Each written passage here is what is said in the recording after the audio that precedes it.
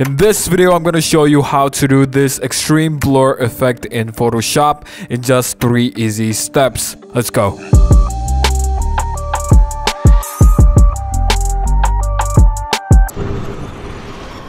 Yo, what's good? It's your boy Dixon from Twitter Designs. Before we begin, I want to let you guys know that I am giving away this PSD file for free.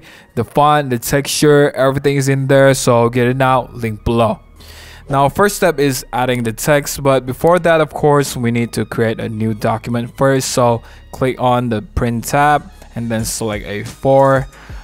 Set the orientation in horizontal and the background to black. Now, the font I'm using today is called Sauce, but it doesn't matter what font you use. This effect applies to any font or object that you want to use, so it's not limited to this specific type only. I'm just gonna type in the Batman because I just saw the new trailer and I'm very excited for it now. And then I am actually separating them in 2 font layers because I kind of want to recreate the the actual typeface of the Batman poster, but this is not compulsory. You can just do whatever you want with it. And then I'm just gonna fix the kerning a little, and that's it.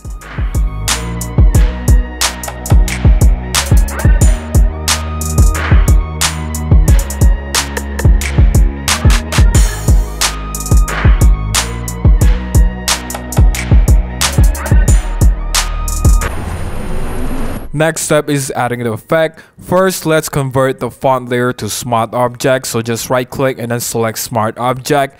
After that, go to filter, blur gallery, and then fill blur. Now I gotta give credit to CHARLEY PANGUS for this effect because he actually made a video about it first, so go check out his channel, link below. Moving on, you should get something like this. So in this new window, you can apply the blur effect, but what makes this effect so unique is that you can actually pinpoint certain areas of this font and then apply different blur intensities to it. So let's say I want to blur out this top section of the letter A, so I'm just going to drag this point up here, and then I'm going to increase the intensity by just dragging like this. After that, I'm going to click on the middle of the letter M, but for this one I'm not going to set the blur intensity too high, so now it kind of creates this out of focus effect, which is pretty cool. And then you can actually keep adding more anchor points to further alter the font. At this point, it's completely up to you. You can test it out yourself and then stop when you're happy with it.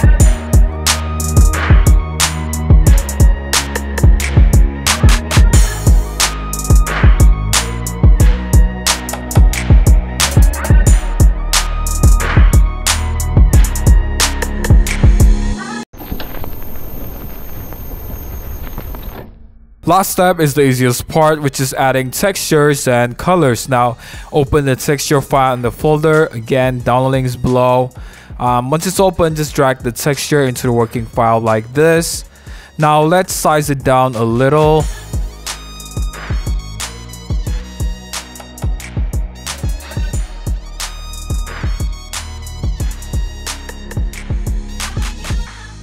After that, let's set the blending mode to hard light. You can test out the other modes too if you want and see which one suits you better, but I was actually torn between hard light and linear light because they both look pretty good, but I decided with hard light instead.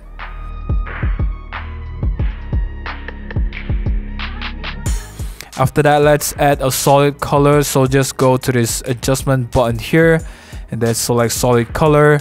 Set the color to this shade of red. Hex code is on screen, of course. Then set the blending mode to multiply, and there you go.